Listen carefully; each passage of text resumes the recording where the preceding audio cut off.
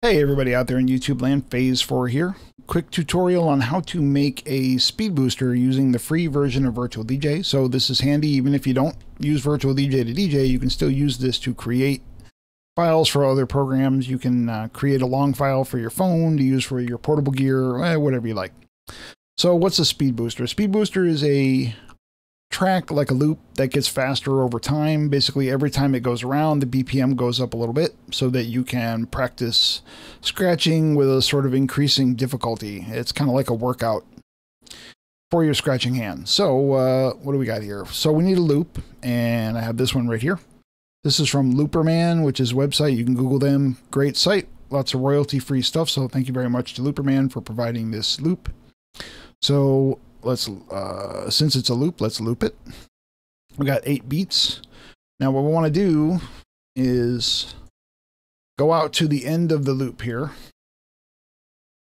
just a pixel or two before the end, just like that, and we'll make a hot cue.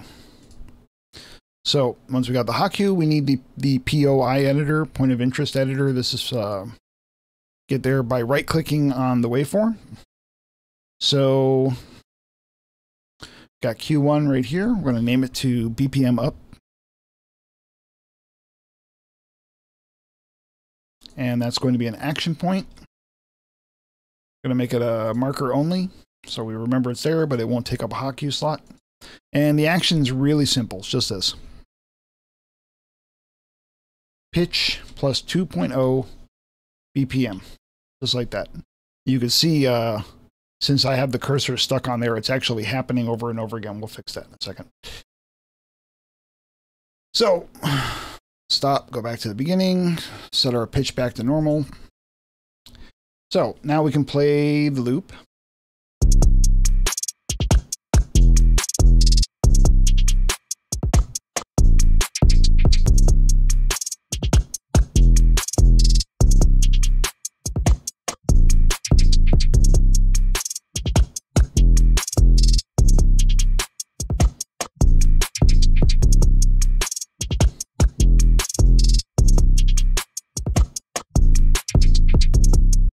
And you get the idea. Sometime, depending on how short the loop is, you may want to do only 1 BPM, or if it's a really long loop, you can do maybe 4 or something like that. Whatever works, whatever's comfortable. And that's basically it. So then you just hit the record button here. You'll spit out an MP3. You can record through Audacity or whatever you like. And then drag that over, throw it on your phone, throw it into another program, throw it on a CDJ, however it works for you. And you have yourself a nice free speed booster. You don't have to buy them from anybody. So thank you again, everybody, for tuning in. That was just wanted to do a little quick video there. I haven't done a video in a while. So I hope you guys enjoyed. You know, please like or dislike if you didn't like, and subscribe if you can. I very much appreciate it. And everybody have a good day. We'll see y'all later.